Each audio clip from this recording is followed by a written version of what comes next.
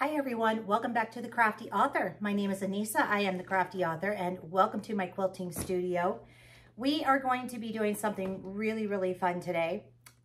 We are going to be digging through our scraps, and this is how I store most of my scraps. I will cut them and then I put them in these little bowls that I pick up from the Dollar Tree.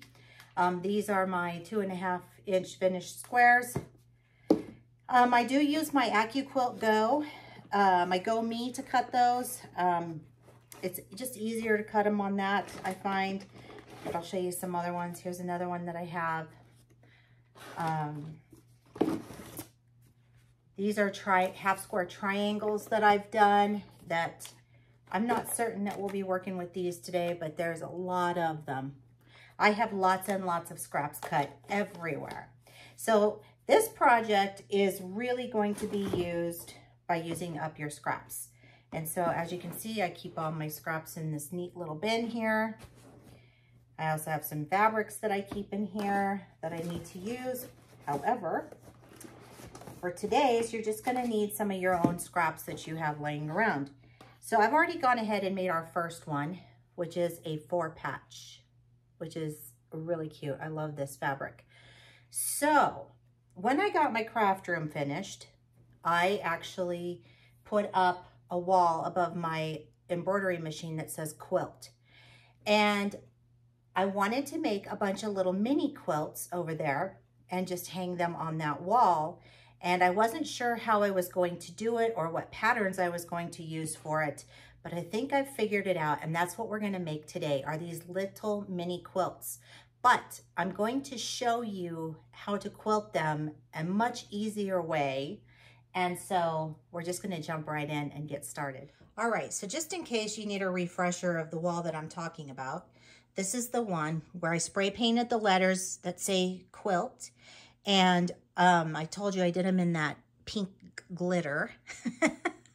And I wasn't sure what I was gonna do once it dried. I didn't even know that I really liked it that much. So I'm gonna get creative now, and I feel like now is the time to start adding to this wall a little bit to make it look more of like a quilting studio. So that is exactly what we're gonna do.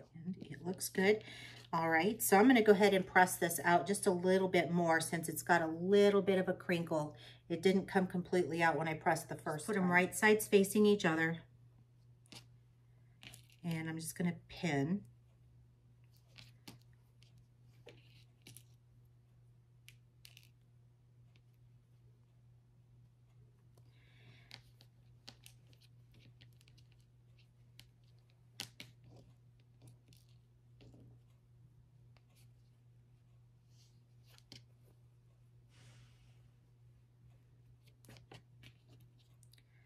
Okay, so now I have them all pinned, and I'm going to take this over to the sewing machine, and I'm going to sew all the way around this square with 1/4 inch.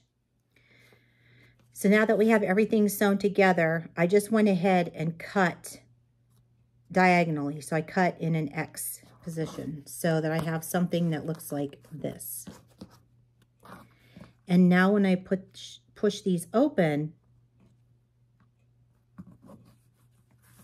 this is what I have. And so this is what's going to make up our pinwheel. And you want to make sure you're pressing to the darker side. And then you will press these with your iron. You'll press them open. And you will do that next. You would press these open. And then you come back here and you would put them on your mat. And you would get your little square template here. I'm going to have one of those. These come in so handy. So what I do is I line up my seam that I created on my little square here. So that's my seam. And I like to line up with this line right here on that seam. And then I move it to this 3 inch by 3 inch mark. So that's what I will do here. And this is how I trim up the squares to get them to where I need them to be. This will also trim off those dog ears that we've been talking about.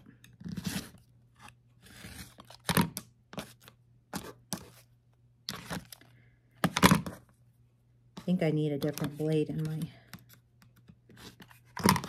rotary cutter.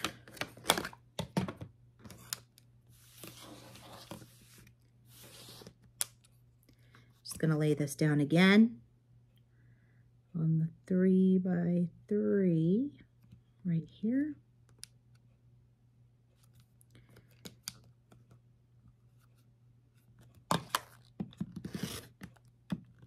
And then cut. And now my block is perfectly trimmed down. Okay, so once you have that done, then you want to take your, you'll lay out your pattern again so that you know which side is going to be your top and which side is going to be your bottom. This is going to be my top side, and I know this because I marked it with a blue pen on that side. This is going to be the bottom half. And now, since I've been messing with this, I bet I probably need to redo this. So, I'll just show you here. I'll move these down a little bit.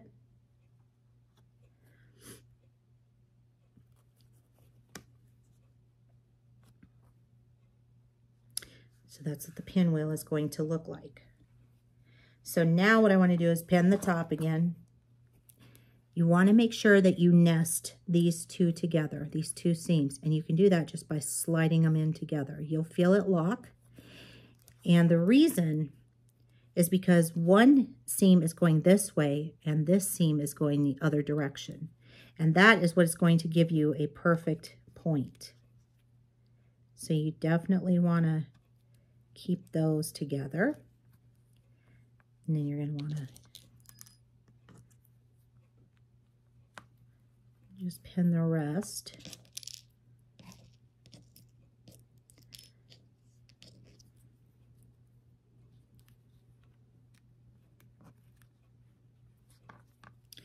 And then what I'll do is I'll go and I'll sew a 1/4 inch seam down here. And then this is my bottom. And so I'm going to do the same thing. I'm going to nest my seam there. And I'm going to pin because I don't want to lose that.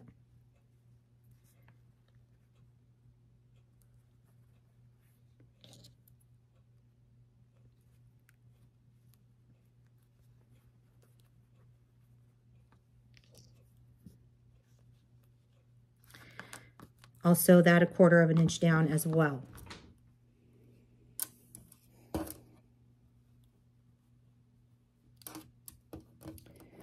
Okay, we're going to start with the top.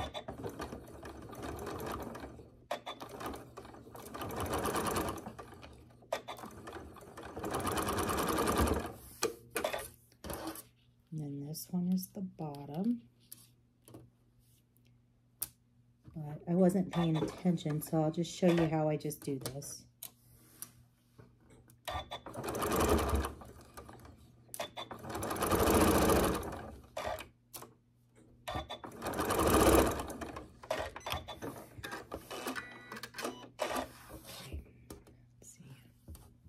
I did this part right. If I did, this is really good.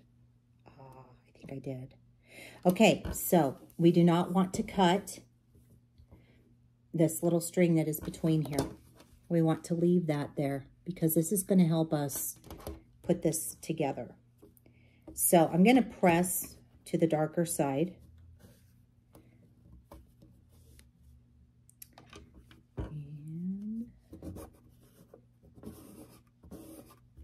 I'm just using my fingers to do that.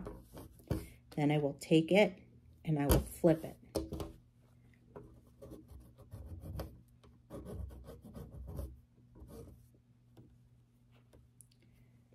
Right sides together, leaving that little piece right there in between, leaving it sandwiched.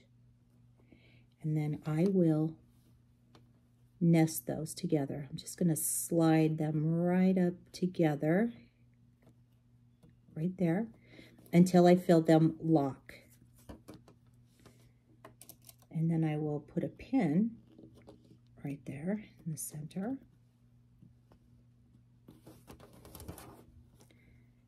And then I'm going to pin my other pieces here.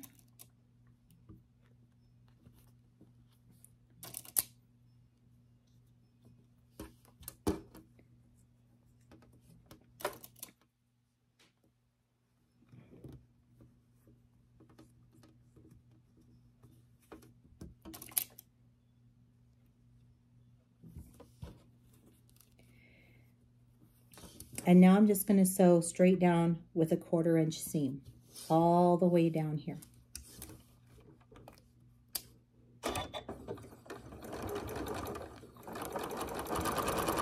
This goes very quickly, actually. This is a really fun, like, afternoon project if you're just kind of bored and you're just wanting something to do.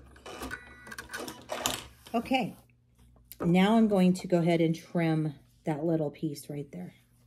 And you'll see, I don't know if you can see it, but I'm just going to give that little piece a snip. And now it's gone. Okay. And now I'm going to open up my pinwheel. And I'm going to press this open flat because this is so bulky. There's so many different seams running through here. It gets very, very bulky. So I'm just going to go ahead and press this flat. I'm going to take it to the iron and do that. All right, so one more trim. Now I am going to show you something, and I'm going to leave it alone just because I want you to see that it's not that big of a deal. But my center did not turn out perfect. And that's okay. I'm fine with it. It's good enough. I have made perfect pinwheels and I have made not perfect pinwheels, and it doesn't matter. A pinwheel is a pinwheel unless it's like really, really off. But this is not really, really off. And if your pinwheel turns out like this too, I want you to be proud of it because there's nothing wrong with this. So here's what we're going to do. I'm going to trim this up now, and I'm going to take this ruler here and I'm going to make it 2.5 inches now. So all I'm going to do, since this is a 2.5 inch ruler, is I am just going to find the 2.5 inch, I'm just going to take the edge of this ruler and I'm just going to lay it down on my center seam line, and then I'm going to just trim. I will do this to all 4 sides.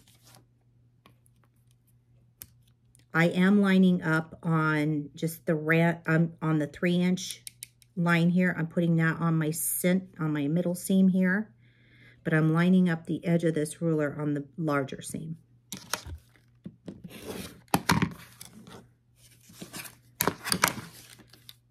If you wanted yours to be bigger or smaller, you could adjust accordingly.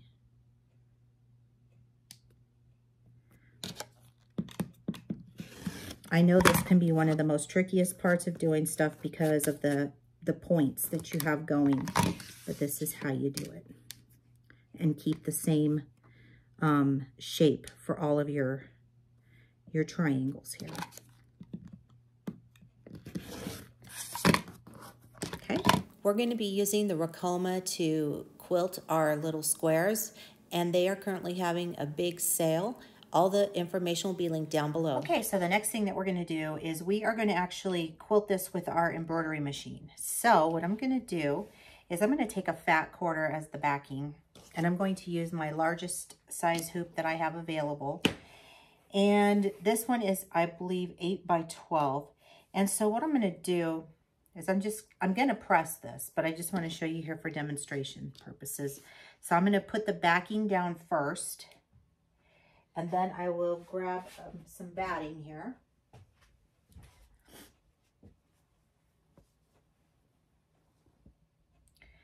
And I'll just kind of figure out how much of this I need here. Now you will have leftover when you're doing this. You're not going to use all of the fat 1/4. So you'll need to go ahead and put that in your scrap box for another day. Like I said, this project is really, really super scrappy. And so that's how I'm going to do my batting, although I'm going to put the scrim side down. So you're going to want your nice side facing down with your fabric. And then you're gonna want your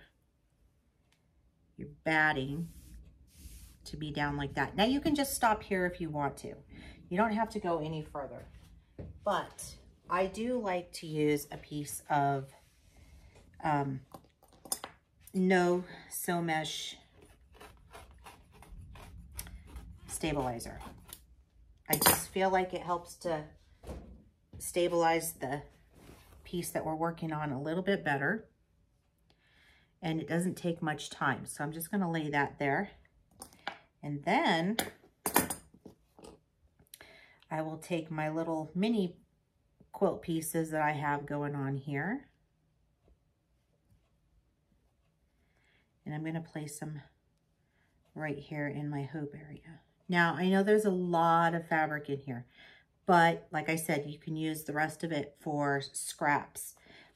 I also have a bigger one that I went ahead and made, which looks like this, which I think turned out so cute. So this one's gonna go up top, and these two are gonna go towards the bottom on my quilt wall. But with this one, I wanted to make sure that I was gonna be able to at least get the majority of it quilted, and I will be able to. And so what I did was I went to creativefabrica.com, and I will link down below in the description box so you can get the same design. And RICOMA also has their Chroma software as well that you can use if you're looking to use something a little more on the advanced side. And so I just kind of connected them together in my software, and it's just going to go ahead and stitch out on here.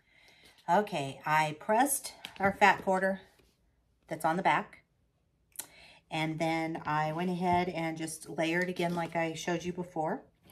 And I used some 505 spray to go ahead and hold down my little squares on here. And now we're ready to take it over and quilt the design on top.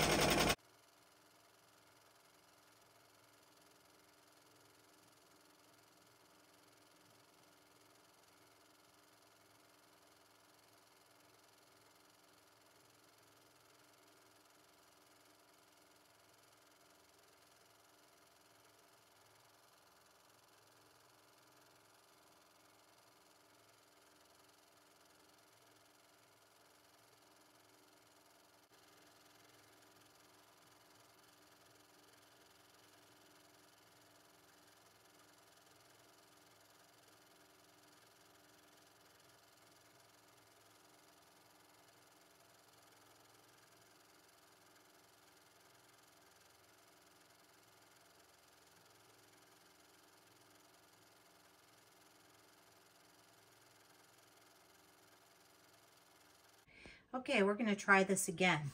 So on the mini ones, I actually messed up and chose the wrong design, and then the power went out. So yeah, hopefully this time it won't. These are the correct, this is the correct design with the swirls. So I will just embellish and add to the other ones, but for this video's sake, I'm going to go ahead and show you how we're going to quilt the larger square. So I'm just going to go ahead and get started on that.